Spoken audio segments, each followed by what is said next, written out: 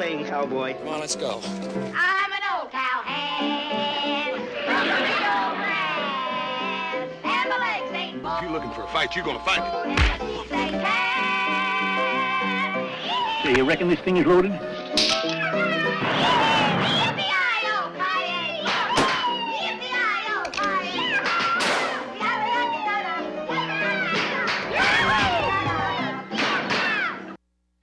Hi, I'm John Malos, and today, connect with me. We're going to talk about the Discovery Center in Southeast Fresno. Do you know what the Discovery Center is? Have you ever heard of it? Do you know it's been around Fresno since 1954? Did you know that? It's located out by the airport. We'll talk to the president of the Discovery Center, and your phone calls, 265-4331. If you have kids, you'll want to watch.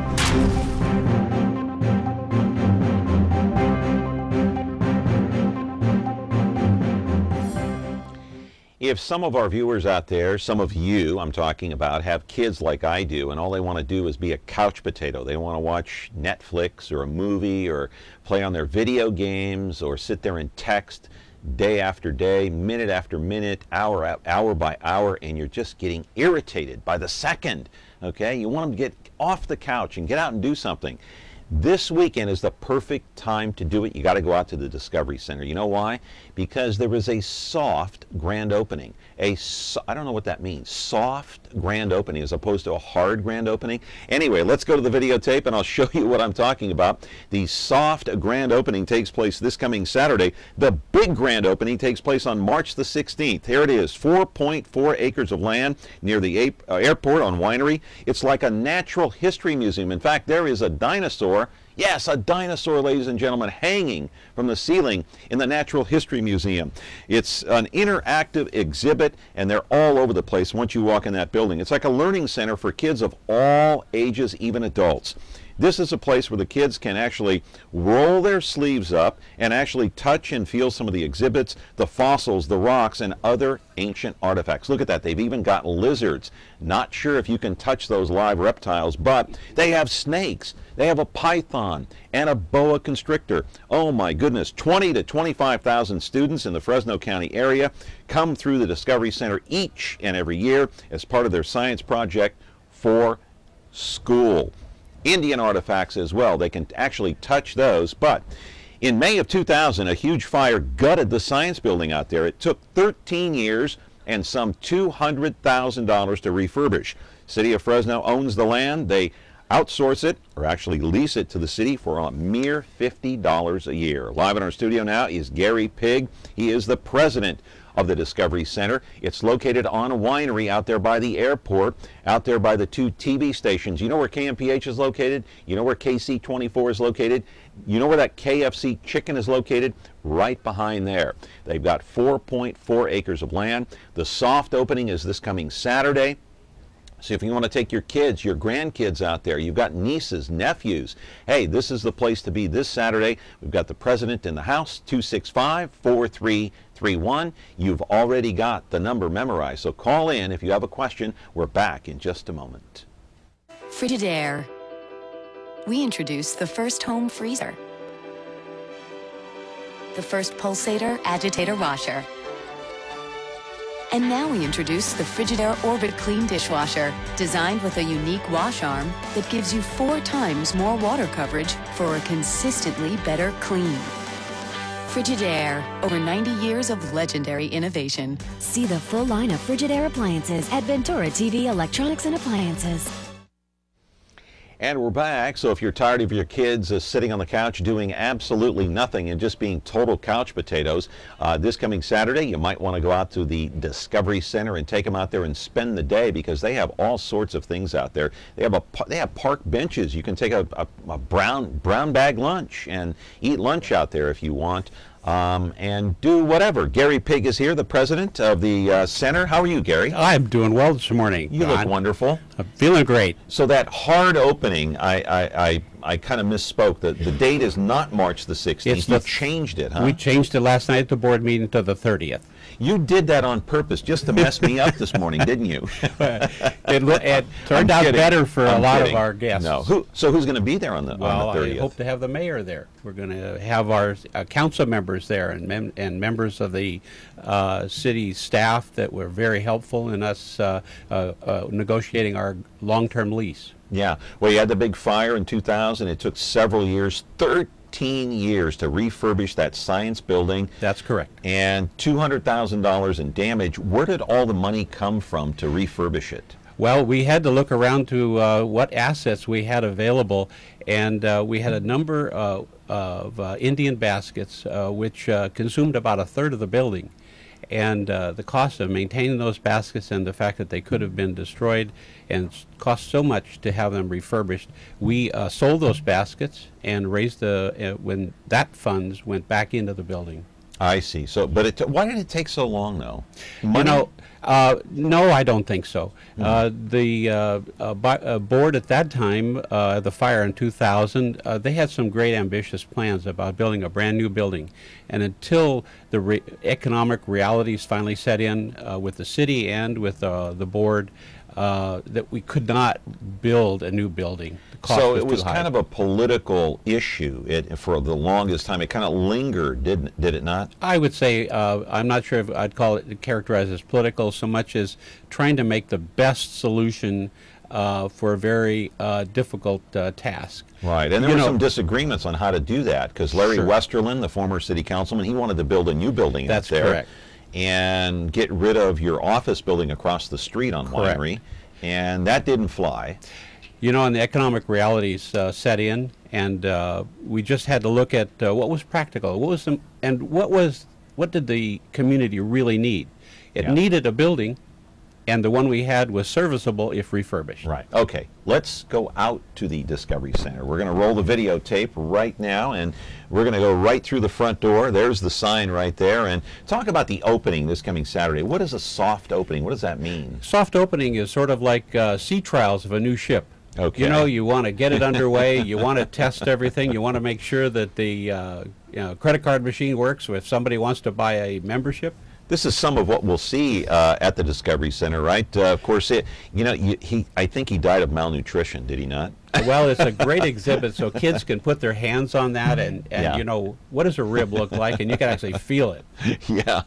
Well, anyway, so what else here? What do we got? These are exhibits where you can take tongs and you can find the organs and get some real close-up personal opportunities to consider yourself a doctor, for instance. Hands-on, and there's some of the parts right there that you can actually feel and touch from a medical standpoint. Okay. This is all about sound. And this is a part of the blessing that we've received in Fresno. Fresno is a very giving community. This gentleman came forward and said, "Look, I want to produce an exhibit for you about sound." And so he's done almost all of that by himself. And so a young person can play the xylophone, can play bang on the bells. We don't care. We want you to have fun, and it's sort of hands-on science for kids and families. Some exhibits on the wall there. And these are things that you can play with. You can move around the pieces on the magnetic board. There's a little something about botany. You know, every kid probably has some aptitude or dream, and one of the things we'd like to do is have put a place where a child can learn what they might be interested in, and then hopefully they'll follow that string and maybe even make a career out of something they've seen here at the Discovery Center. Right. Of course, we're looking inside the miniature aquarium there. And so what age groups are we talking about mainly that come through there? Mainly we're talking about probably 4 to 18. Okay. That would be the biggest bulk of the young people who come through. All right, and even teenagers who've been through those elementary school years and they know all about this kind of stuff like fish and rocks and fossils and this and that, are they still fascinated when they go in there? Well, you know, some of the things we have outside is the Gemini space capsule. you know, if you've never seen what a Gemini Right. space capsule looks like, you want to take a look. Yeah, we're actually going to show that in a couple of minutes. But so what does this soft opening mean for this coming Saturday? Does it mean that you're not going to go all out, but it's kind of a test, almost like a test pattern, right? Well, it's an opportunity for us to meet some friends who've been active in bringing the Discovery Center back to life. And, you know, it's an opportunity for our staff and the trustees to get used to having the museum open. You know, it's been closed for 12 years. So, you know, there's a bit of a learning curve. We want to make sure the doors open, everything works. Yeah. I'm going to take you back inside the Discovery Center, the Science Building, and take a look at probably one of the favorites for kids, and that's lizards. Look at that. You've got several of them there. Yes, we do. And you have a full-time caretaker for them? Well, we do. Our director, Mary Ellen Wright, has a lot of experience and certifications in looking after these lizards and some of the other animals that we have. Right, and you have several of the reptiles on hand and on display. Will the kids be able to touch them? Not necessly. These are not something that there are a couple that are brought out, and kids can touch those, but with one of our curators standing right with them. Primarily, these are in glass cages. That's true. Yeah, so you can look, but for the most part, you probably can't touch. That's correct. Yeah. Okay. And you know, bearded dragons. Yeah. Okay. And so that takes place this coming Saturday, starting at what time, Gary? Starting at noon to 4. Noon to 4, and you can take a brown bag out there. Absolutely. Huh? And you know, the park itself is open, and that's free. Yeah. We'll talk about that in a couple of minutes. We got to take a quick commercial timeout. Hey, the telephone number here is 265-4331. If you want to call in and ask any questions, you want to take your kids out this coming Saturday. After 13 long years of being closed, the doors are going to open once again on Saturday on the Discovery Center. We're back in just a moment.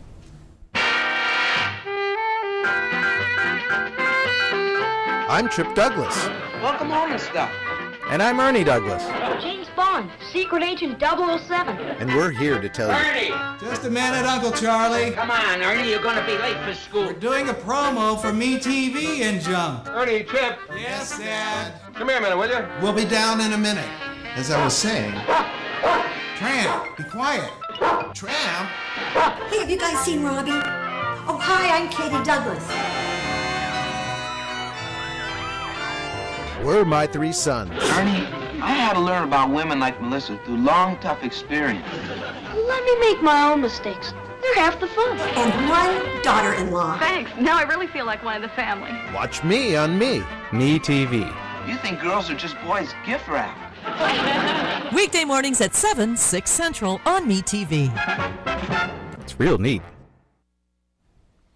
The Discovery Center is the place to be on Saturday. You can take your kids, your grandkids out there and have a lot of fun. So, Gary, you're the president. How long have you been working with the Discovery Center? 6 years. Okay, 6 years. And you're a volunteer. I absolutely am. You don't get paid? No. And so why do you do it? I love Fresno. We lived other places, and when we came to Fresno, the first night we were here, I said, this is fantastic. We can be outside, no bugs. You know, if you've never lived anyplace else, you may not appreciate the fact that you're not surrounded by mosquitoes when the sun goes down. Right. We do have a phone call. Let's take it and see what's happening here. A question for Gary Pigg here, the president of the Discovery Center. Good morning. You're on Connect with Me. How are you? Thank you. Good. We can barely hear you. Can you speak up? Yes, we watch your show all the time. We love it. And I want to know, does the Discovery Center still have its telescopes? You know, there are some telescopes in the, they're still stored in the winery building. As we reopen, Mary Ellen and her team are bringing those items back out of the winery building. And I think the telescope you're thinking about, that's that really large round one. Right, right. It's not open yet. But we will have... It will be? Well, let's put it this way. In the summertime, on Friday nights, we have star parties. That is just, you can come at just around dark, and there is a professor there from City College who will explain what you're seeing. Yeah. Okay, so it's kind of an interactive center. Now, originally, this place was called the Fresno Museum of Natural History back in 1953/54 when it first started. That's correct. So that's how far back it goes. Yes. Okay, how much different was it then than it is now? You know, I wasn't here then, but as I read the information, there was a trend toward a junior museum at that time. As moving forward into the 60s, the Exploratorium became a model of an interactive museum that was more appropriate, and that's kind of the model we've been following. Right, and so let's turn around to the videotape one more time and turn to the monitor, I should say, and look at some of what is on the wall inside the science building. Of course, we have numerous taxidermies here. You've got deers, bears, goats, birds, a grizzly bear skin, which you're going to see at the very end right here. What kind of educational experience is this for the kids? These are all donated by people, individuals and organizations, and we've put from them Fresno State, right? Fresno some State, of them? some of them from the zoo, some of them from some families in Bakersfield. Now we've put them up so that that the young people can get up really close. Can they touch them? Yes, they can touch them. Okay. We're all about, that's one of our mottos is touch, touch, touch. So they can actually touch the birds and the deers. That's correct. You know, it looks like a moose there.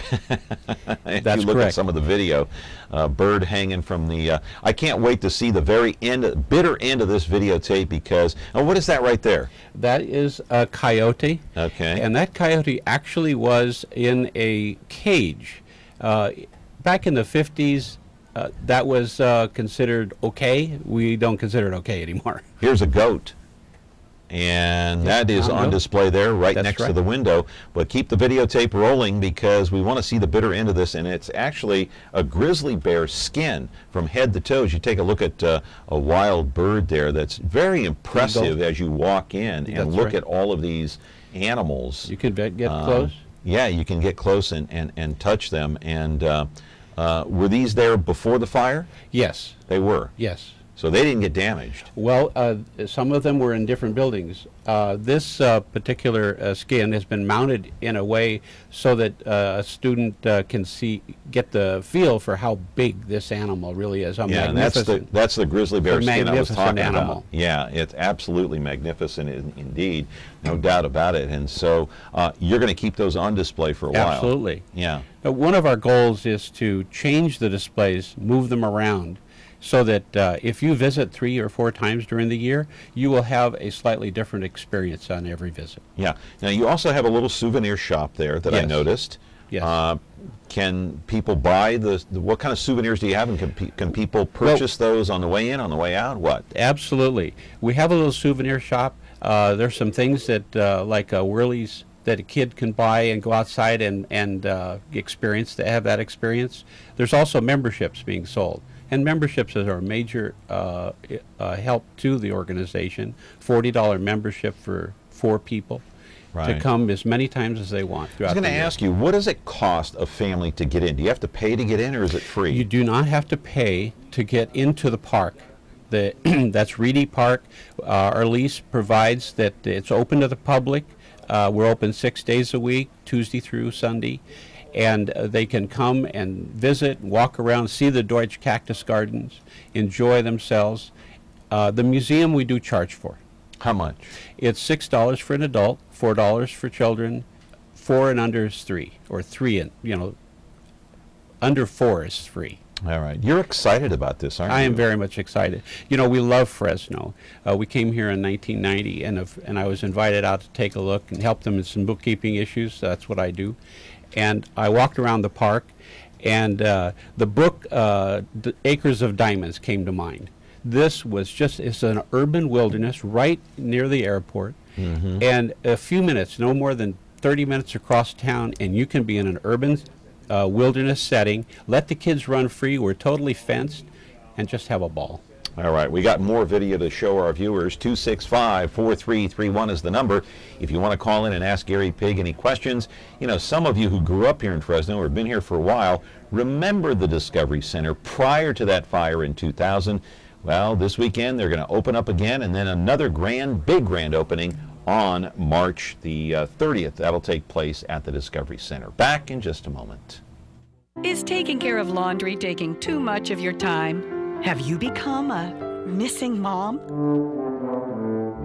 With a new, fast, efficient washer and dryer from Ventura TV Video Appliance, you'll spend more of your day the way you want. This Amana Super Capacity Washer Dryer Pair is now just $6.99, and this heavy-duty Maytag Super Capacity Washer Dryer Pair is only $8.99. Don't spend your life on laundry. Upgrade today at Ventura TV Video Appliance and save.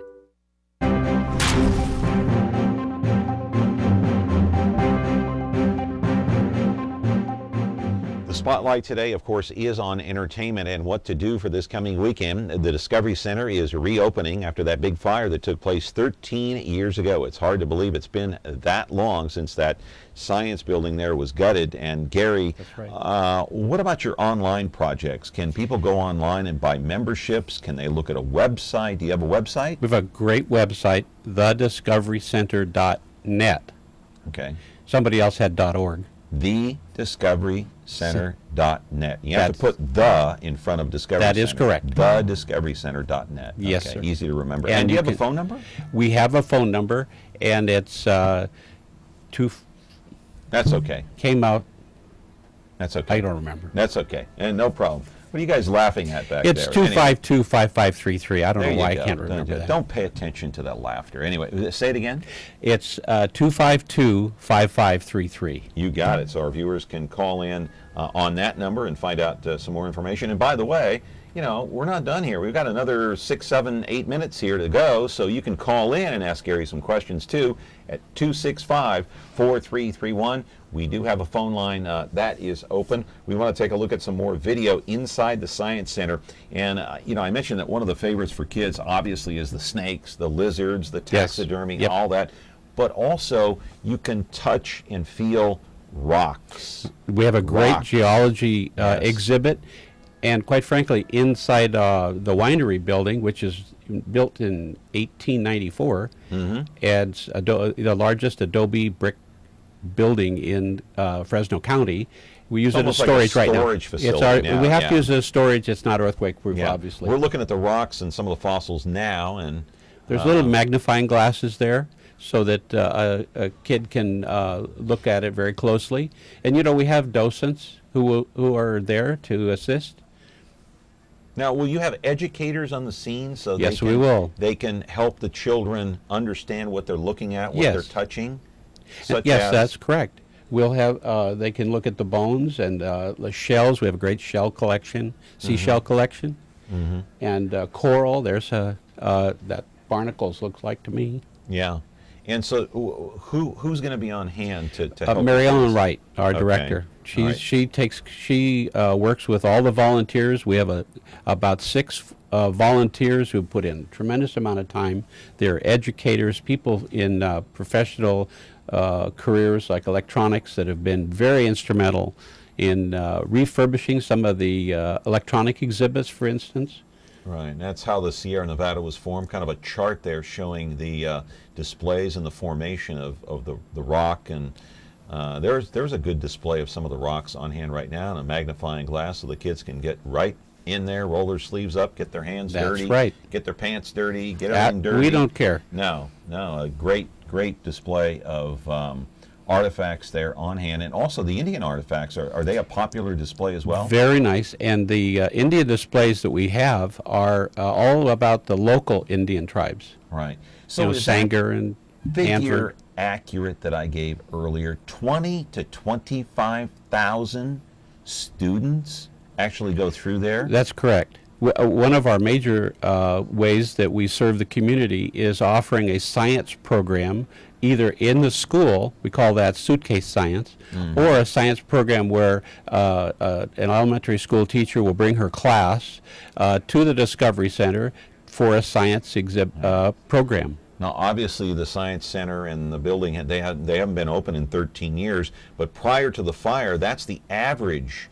That's that correct. Used to come in about 20 to 25,000. That's correct. And do you expect it to be like that now when after it reopens? You know, we anticipate an increase. More than that. We do, because now we have an additional venue. Before, we had all of our programs were in the Johnson building, or they were outside. Okay. And we have a sheltered area, and we have a little stadium seating area. Yeah, we're going to take a look at that right now as we turn back to the monitor and take you outside the Discovery Center. As I said earlier, 4.4 acres of land. That's an actual Gemini space capsule, is it not? It's the model that was used for training purposes. And so, and the display panel where the kids can sit and flip the switches, that's all been refurbished. It's beautiful inside. Ryan, for those that don't know, the Gemini space program took place back in the late 50s, early 60s. Yes. So what are we looking at here as we Well, that's the worm farm. Okay. There's worms growing there, and you can, there's little shovels, you can pick up worms and have that experience. What's this here now? On the right-hand side is the maze. Okay. Kids We're going to look play at that in in a the second, maze. but what are we looking at here directly? These are benches? And these are picnic benches. We've built a lot of picnic benches. I think we have about 22 picnic benches. So you can, like you say, you bring your lunch, come at noon, bring a lunch and enjoy yourself. All right, and the kids a little have park experience. Yeah, a little park experience right there, and some, you know, actual. There's some play areas that the kids can. For young people. Yeah, that's right. Right. There's the maze you're talking about, right? That's right there? correct. That's correct. How big is that maze? You know, probably take 15 or 20 minutes for a kid to go in and find his way out. Yeah, and there we're looking back at the Discovery Center building there in the parking lot. So, and this is the cactus area. Talk about your cactus plants and this what is that the is. Deutsch Cactus Gardens. It was a bequest that came from the Deutsch family. It was originally in the Fig Garden area, but was more appropriately situated here at the Discovery Center. Now, was donated. Some of these plants have come from all over. That's correct. We have some plants from the Galapagos. Okay. And we have a curator who is with the Cactus and Succulent Society. So a plant expert. That's correct. Knows exactly. Cactus expert. Yes, that is That's correct. more important. And we believe that this could be one of, we're going to set up a separate web page for this, and we believe that this will be a major attraction because we want to attract people to come to Fresno. I was at the mayor's downtown breakfast the other day and heard a really good report. You know, and I think that Fresno is a fantastic place to live. Gary, why is the Discovery Center so open? Why the drive to reopen it? Why the drive to refurbish the building and get it back to where it was and even better? Why is this so significant? It's significant because, you know, in order to have a beautiful community, we have to put in the work. And there are many of us who believe that a science museum such as that we saw, like I said, Acres of Diamonds, if you've never read the book, it's a good one.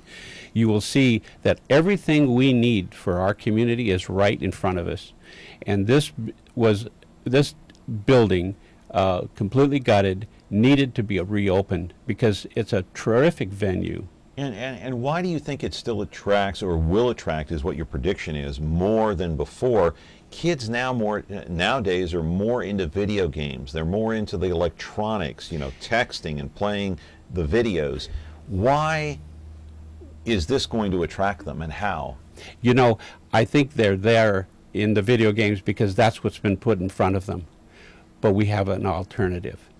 When somebody comes from out of town, they have a place now they can go very short distance, and they can be in an urban wilderness, and they can you know, the Discovery Center means that you come out here and all of a sudden you discover something that you've never seen before. This gets them off the couch and away from the video games. Absolutely. Anybody who has ever looked at a picture of the Grand Canyon in the National Geographic and then gone to the Grand Canyon, there's a total, the picture no longer is valued. Right.